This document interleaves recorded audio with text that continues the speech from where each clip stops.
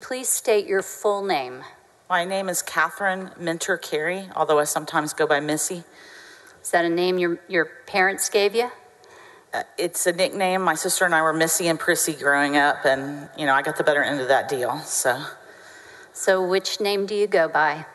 I think everyone here would know me by Missy. All right. Okay, if I call you Missy. It is. All right, Missy. Where did you grow up? I grew up here in Austin. And what did your mom do? She was a school teacher and a stay-home mom. How about your dad?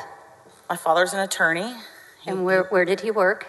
Actually, his first job was he was an assistant attorney general at the attorney general's office from 1965 when I was born to 1971. And then he had private practice in a law firm here in Austin. Was he a role model for you? He is a role model for me, yes. Is he why you became a lawyer? He is.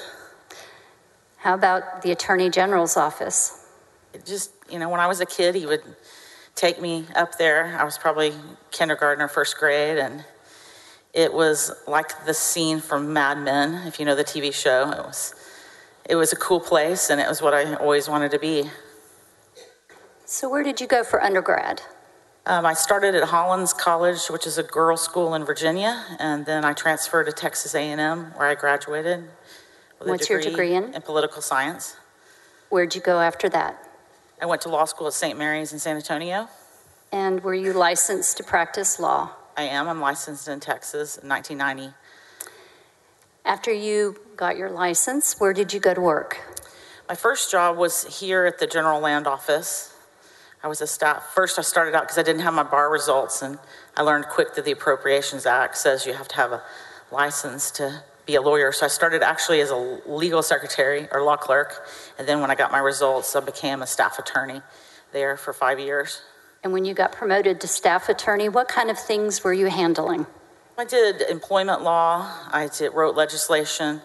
I worked on the Open Beaches Act, the Oil Spill Response Act. I did a little bit of collections for the Permanent School Fund. Did different things like that. At the end of your 5 years, where did you move to? I moved for the first time to the Office of the Attorney General. Okay. And which department were you assigned to work in? In the Administrative Law Division. And what kind of things did you handle? So part of the time I was a litigator in administrative law, represented the state in court. The other duties were general counsel to various state agencies that didn't have their own general counsels. I did open records, open meetings. I drafted rules, tried cases about the Administrative Procedures Act, did some employment law. Sounds like all kinds of things. Kind of a division that does a little bit of everything government-oriented. Okay. Did you leave the Attorney General's office? I did. I left the Attorney General's office for a while in 1997, and I was conscripted, so to speak, to work at the Texas Lottery Commission for Harriet Myers, Anthony Sadbury, and Judge Hill, John Hill, to work on a matter with the executive director at the time that was kind of well known in the press. Okay. So. Was there a scandal? There was. And did it all have to get cleaned up? It did. And did you assist with that? I did. All right. After that work got done, where did you go? After that work got done, I was asked by incoming Attorney General, now Senator John Cornyn, to come and be the Attorney General's office's public information coordinator. So I came back to the Attorney General's office in 1999, and I did the coordinator position for a year, and then I was given the division chief of the Open Records Division next, and I think I held that position about 6 or 7 years.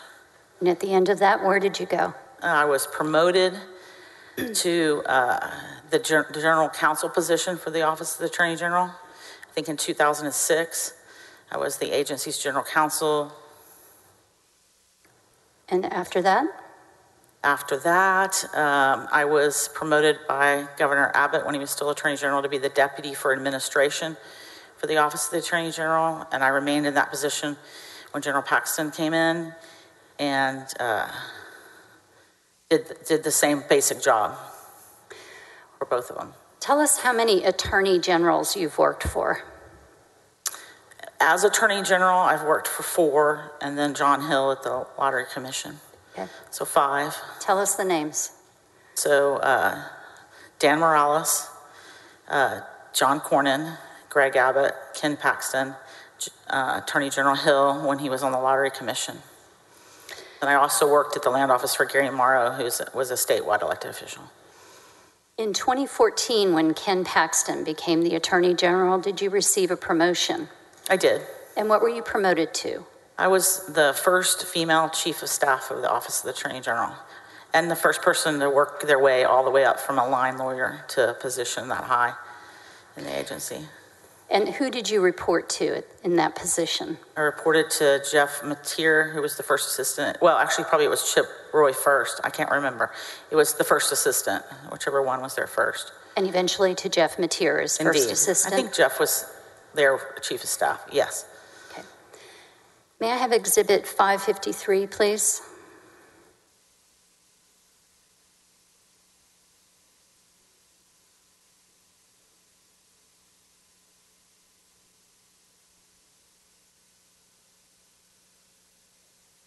It's not in evidence. It was used, I think, with the very first witness.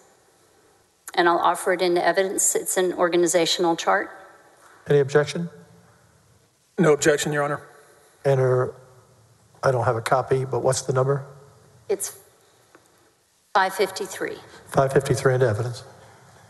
In the future, if you all can give us a copy. Thank you. Can you see the chart? 553? I can. Okay. And what year is this chart reflecting?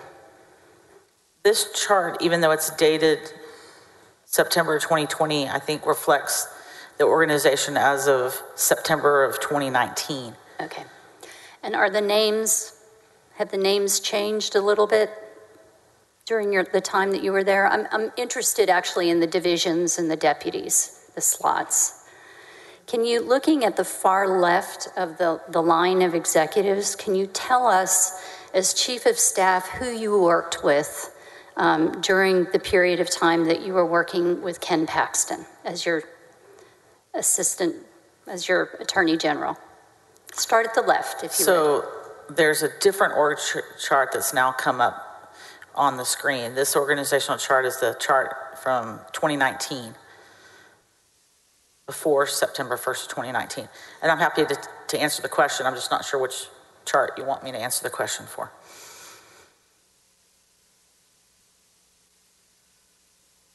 Are we on 553? 553. 553.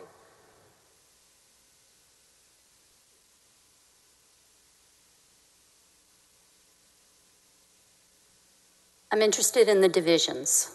I understand. Can you? Oh, which chart are you interested in the divisions on? There's 2 organizational charts, and it's different, actually. How about the one that we're looking at right now? Does that help? That helps. Yes? Yes. All right. Let's start at the far left of the chart. Okay. And can you tell us which divisions you supervised and spent the most time with? The first assistant supervised all the deputies. However, Mr. Starr and I sort of split the deputies by areas of our expertise to assist Jeff in his management of the deputies. So for me, I was most involved with the Deputy Attorney General for Child Support and the 440 Director, the Chief Information Officer, which is the IT department, the Deputy for Administration, the Deputy Attorney General for Criminal Justice, the Director of Law Enforcement, and if you could shift it over a little bit. And that would be all there. And then if you look above, directly reporting to me was the agency's Public Information Coordinator, who I oversaw. And then I also helped the first assistant with the ombudsperson and the internal auditor. When you retired, how many years had you spent with the Attorney General's office? Just the Attorney General's office, somewhere over 20. Okay. 25, probably. 20, well, probably 20. And during the time that you were there, would you say you developed certain areas of expertise? I did over my career develop certain areas of expertise, yes. And those particular areas, do you actually teach? You teach other people about them? I have taught other people in the past, yes, about my areas of expertise. What kind of places have you taught at? I mean, I've taught at CLEs, I've taught at the National Association of Attorneys General. I was one of their instructor faculty. I've taught about how to run an Attorney General's office, how to fund an Attorney General's office, what do Attorney Generals do. I've consulted with other Attorney Generals across the country about their Attorney General's offices. I've taught ethics. I've taught contracting. I've taught administrative law. I've taught open records many times, open meetings, administrative law in general. And how about writing? Have you published any publications? I have. I've published law review articles and other writings, both about employment law, procurement law, administrative law. I'm board certified in administrative law. I'd like to go forward to 2018, if you would. All right. Okay. What building were you officing in at that time? My office in 2018 was in the Price Daniel building, which is attached to the Supreme Court on this side of the street. What floor? The 8th floor.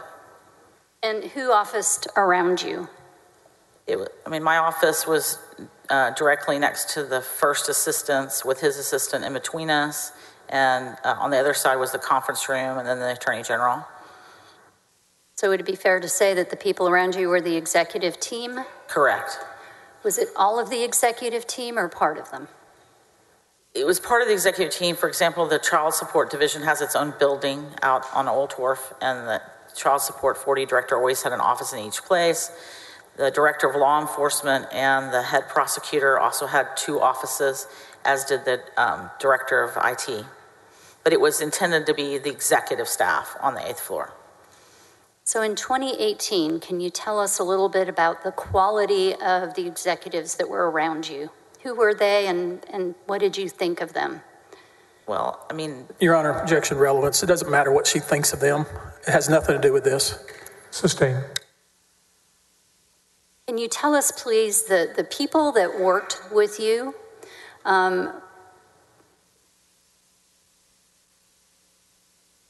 did they mirror the policy choices of Attorney General Paxton?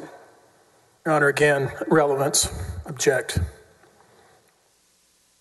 Would overrule this time.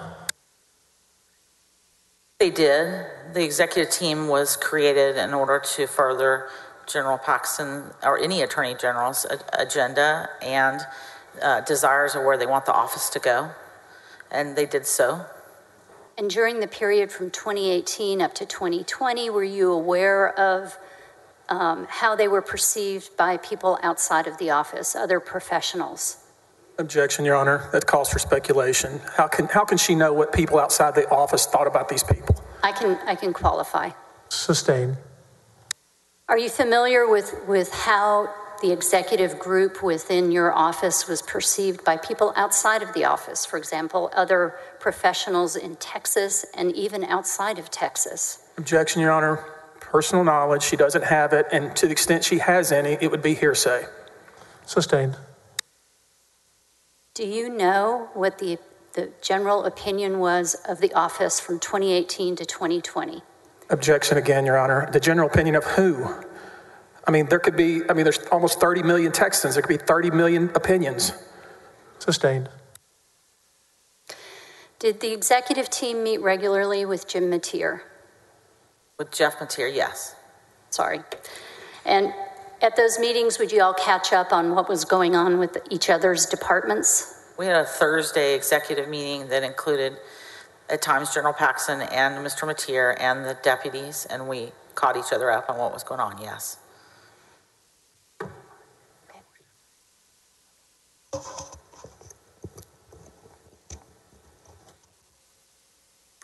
Can you tell us what General Paxton's involvement with the day-to-day operation of the office was?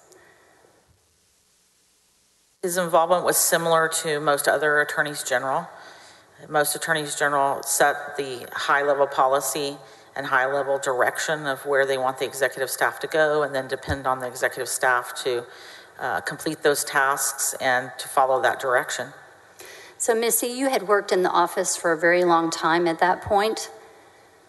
As you looked around you at the people that you were working with, how would you describe them? Objection, Your Honor. Vague and irrelevant. Sustained. What kind of group were they? Again, I have no idea what that means. What kind of group were they? It could be anything. Vague. Could you be more specific? Thank you. Was there a description that you used for the people that you were working with? Did you call them something? I'm sorry to interrupt again, Your Honor. It's the same objection. Have to sustain. Of all of the people that you worked with at the Attorney General's office, and again, I know they're like children, right? We don't like to say which ones are our favorite, but as a group, can you quantify them for us from 2018 to 2020? Your Honor, I hate to slow this down, but that question is vague and, as best I can tell, irrelevant. Sustained.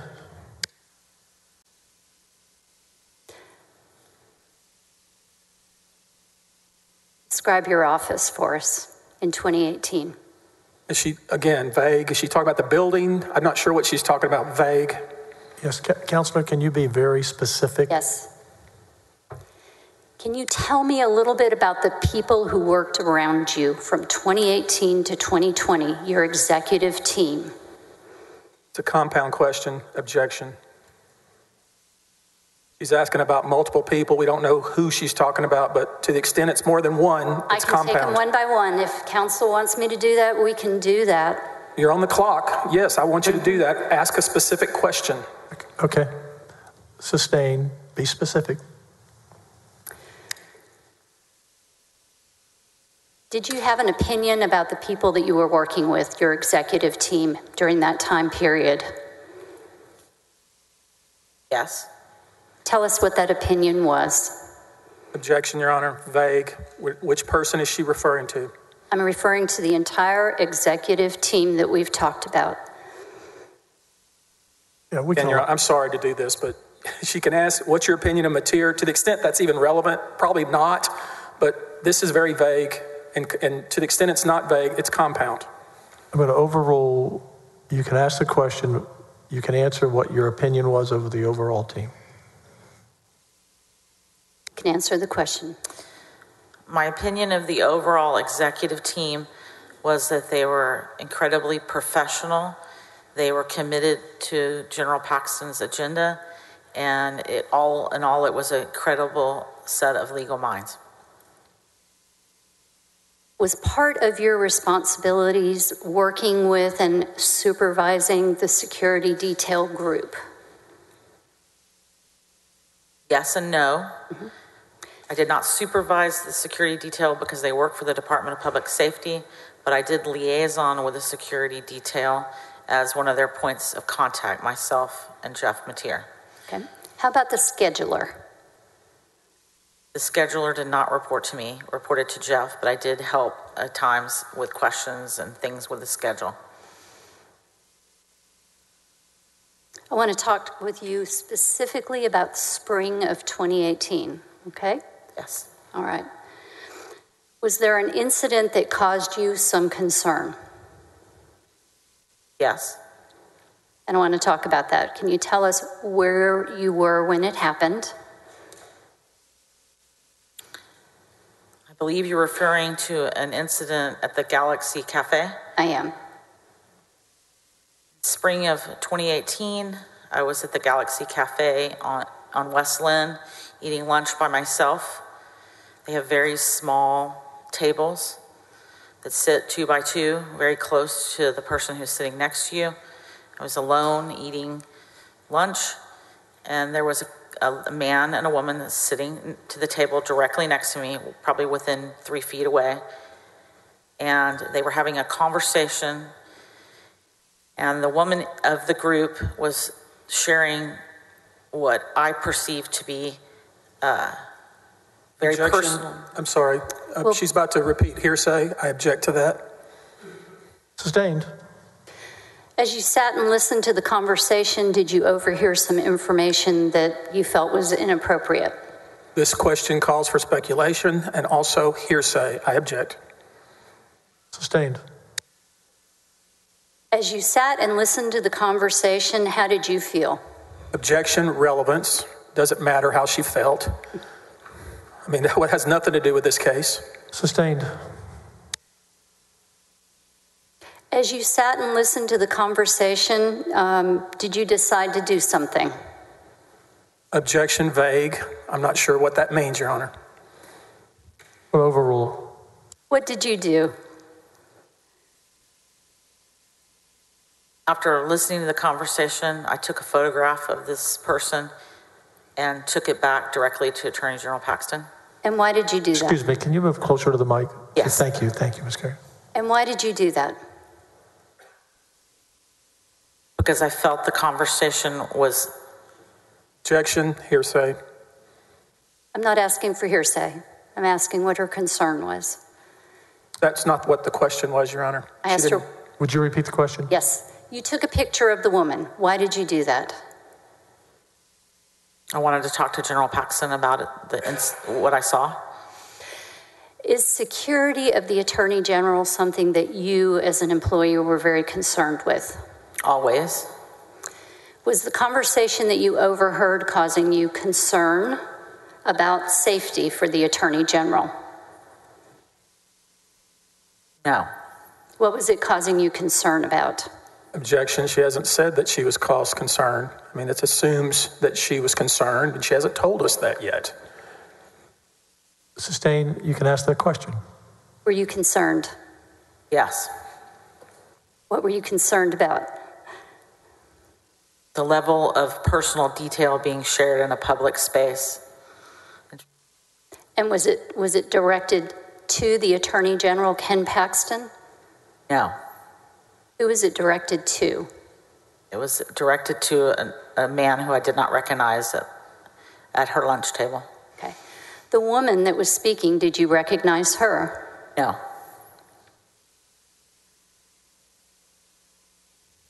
Did you do anything further before you left the restaurant? No. Did you monitor the woman as she was leaving the restaurant? Objection, leading. Sustained. What did you do?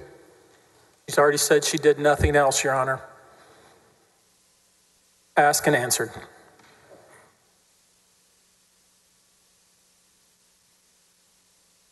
Can you rephrase that a little bit? I can. Before you left the restaurant, did you try to get any additional information about the woman? I looked at the car she was driving when we were leaving at the same time. And what kind of information did you get about the car? I noticed the kind of car it was, the color, and that it was a car purchased in San Antonio. Okay. You had the picture in your phone, you had the car information. What did you do with that? I waited for a time when I could talk to General Paxton privately, and I talked to him privately about what I'd witnessed. Okay. Tell us what you told him. Objection, hearsay. It's not offered for the truth of the matter asserted, Mr. President. It's to show the effect on this witness and the actions that she took as a result of it. Overruled. What did you tell General Paxton about what you heard? Basically what I just told the court, and I asked him if he knew who she was. What information did you relay to him about what you had heard? I relayed to him that I was sitting at lunch alone in the Galaxy Cafe, and I overheard loudly a conversation between two people, and that the details that were provided by this person were surprising to me and of concern, and I wanted him to know about it. Specifically, what details were you concerned about? This is hearsay, Your Honor. You've already ruled on that. Sustained. And I'm not offering it for the truth of the matter asserted. I'm trying to show why she's doing what she's doing. If it's not offered for the truth, then it's irrelevant. Sustained. When you talked with General Paxton, how did he respond? He told me that I had taken a picture of his realtor who was trying to sell his condo on Enfield, and that he would talk to her. Did you believe that? Absolutely. Was he concerned that someone was talking about his personal business in a restaurant out loud? No.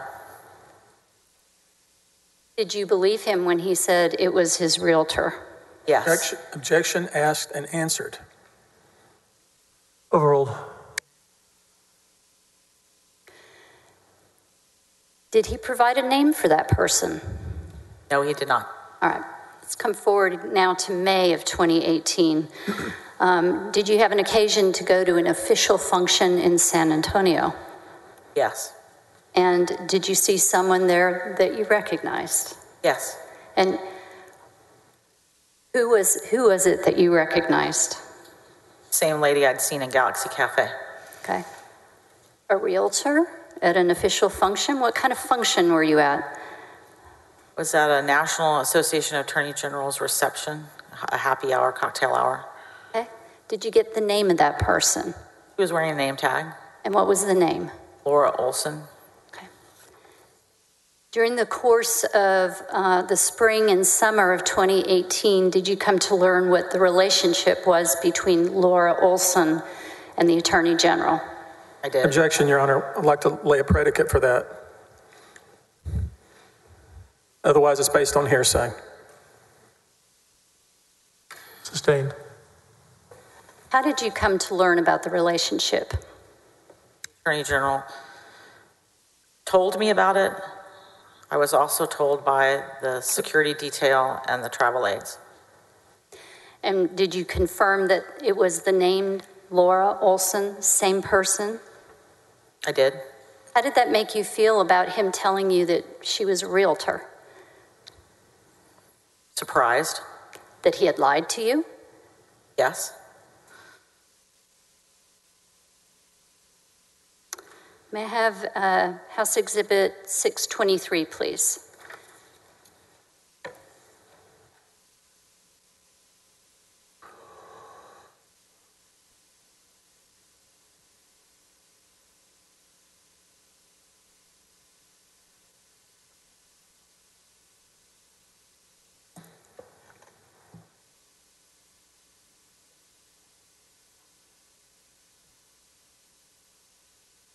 Would offer State's Exhibit 623 into evidence. Mr. President, it's a public record. Your Honor. Do we need to redact any of this? I would think so, Your Honor. This is like a speeding ticket or something. The information that's going to be put up is going to be redacted. It has been redacted. Not my copy. Yeah, nor on mine. I don't think we should be using this private personal information about anybody talked about in this trial.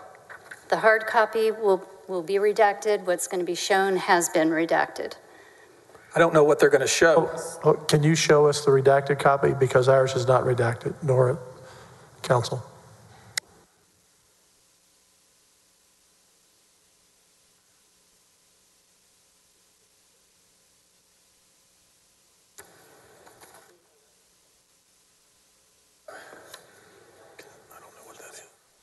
We'll break in 15 minutes. We're going to continue to the top of the hour. Thank you, Jim.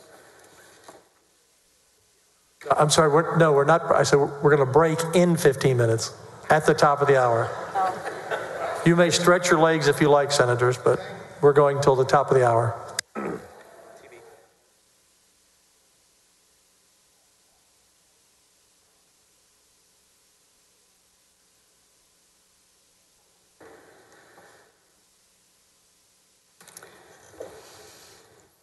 If I may, I'm going to move on and we'll come back to this exhibit. Okay, we'll come back to that exhibit. Continue. During the spring and summer of 2018, were there some things that were happening within the office concerning Laura Olson that you were having to deal with? Yes. Specifically, were there problems with morale? Yes. In which areas of the office were you having difficulty? Travel aides, security detail, Mr. Mateer. How about the scheduler? To the witness, can you repeat that? We couldn't hear you clearly. The travel aides, the security detail, and Mr. Mateer was my answer, Your Honor. Let's talk about the travel detail. What kind of problems were you having to deal with? The travel detail was calling about the hours they were working, the places they were being required to go, and they were concerned about the general's behavior. Okay. How about the bag man? What is a bag man? It's a travel aide, and the travel aide is the employee at the Office of the Attorney General that's generally assigned to the Attorney General, does things like make sure they're on time, has their speeches, make sure you get to the venue on time, keeps time, sort of time management, holds on to those it's a close aide. Were there personal aide. Were there problems with the bag man as well? Yes. What kind of problems? Complaining about the hours worked that weren't state business, expressing those concerns to me because I approved their leave or required them to take particular kinds of leave for non-state business events. What kind of complaints were coming about the hours? Too long hours, no vacation, odd hours. Okay. Were there complaints about security concerns? Your Honor, I'm sorry to interrupt. We're talking about 2018. We are? Some complaints in the office from 2018 that has nothing to do with any of the articles of impeachment. I would object to be irrelevant.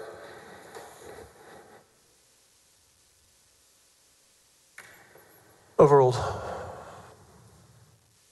Complaints concerning security. What were the worries? Similar concerns. Which were what? Hours worked, non-state business, disorganization, and changes to the schedule.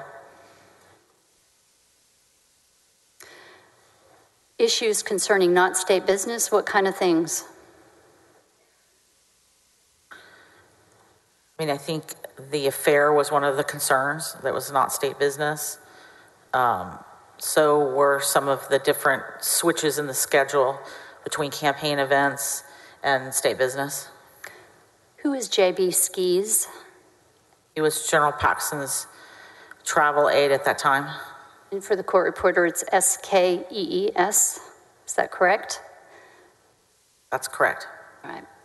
And what kind of problems did you have with him, if any?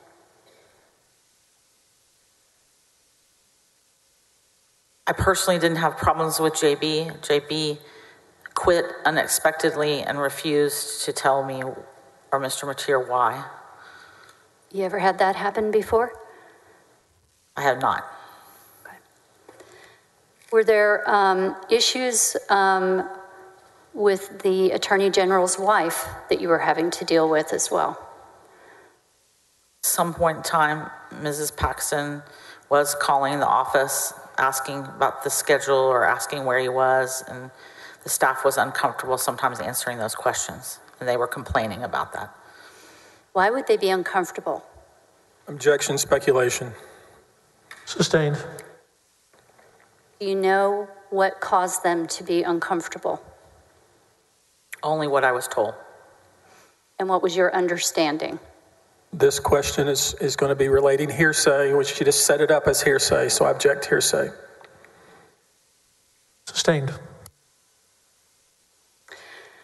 With a problem like that, with the problems that you were having concerning morale, what did you do?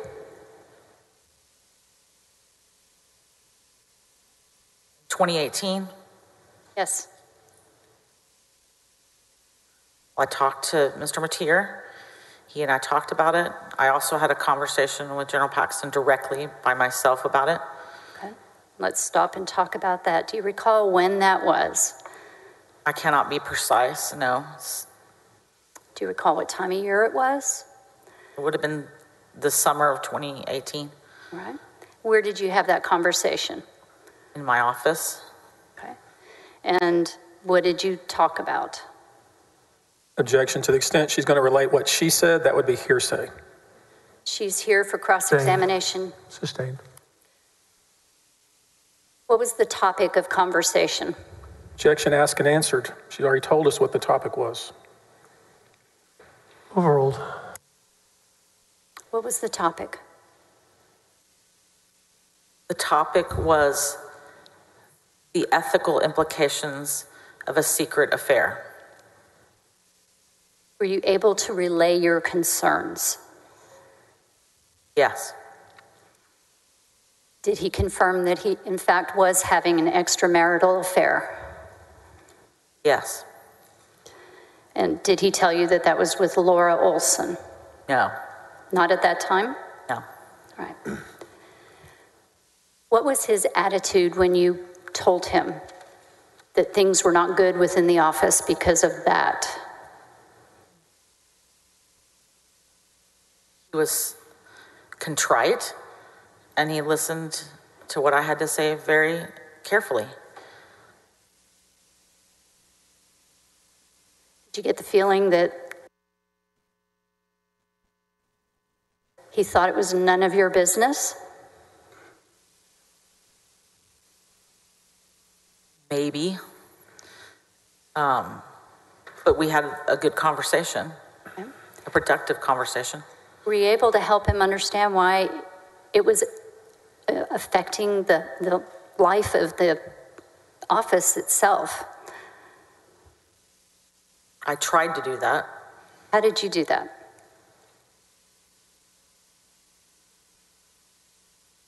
We talked about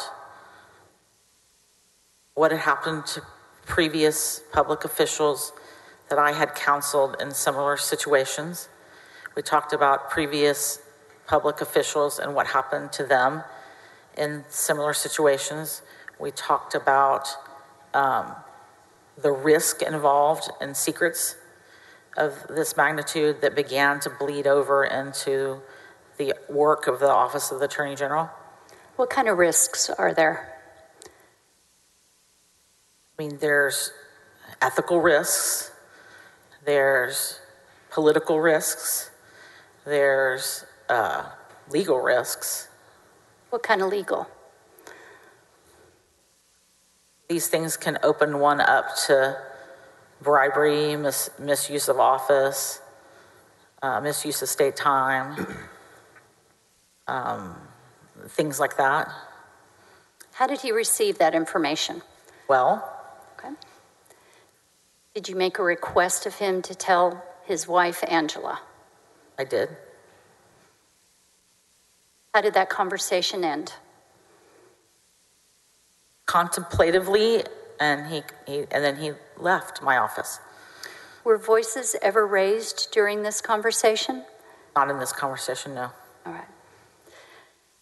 Based on what you know of him and your experience working with him, how does Attorney General Paxton react to confrontation?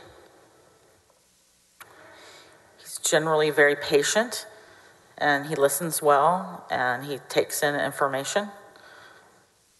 So I would say he reacts well to confrontation. Let's come forward to October of 2018. Was there an occasion that you went to the campaign headquarters? I did. Right. I think that was actually September of 2018. Okay. And Twice. who is present at that time? Jordan Berry, Jeff Mateer, Brantley Starr, Ben Williams, Mark Rylander, I think, perhaps, myself. And I'm not sure, I could be leaving somebody out, but that's the ones that stand out. Okay. And what was the occasion? We were invited to meet with General Paxton and Senator Paxton to talk about this matter. This matter being what? The affair. Okay. Would it be fair to say that General Paxton confessed the affair to all of you? I think that'd be a fair characterization. Okay. Did he apologize to all of you as a group? Did. Okay. Describe that experience very briefly, if you would, please. An uncomfortable experience. It's an experience I had not had before in my life. Somber. Be a word I'd use. How did General Paxton's wife take it? How was she responding? She was sad and embarrassed, I believe. That was my impression. Was she crying? She was. Right. When you saw that, what did you do? My heart broke for her. And what did you do?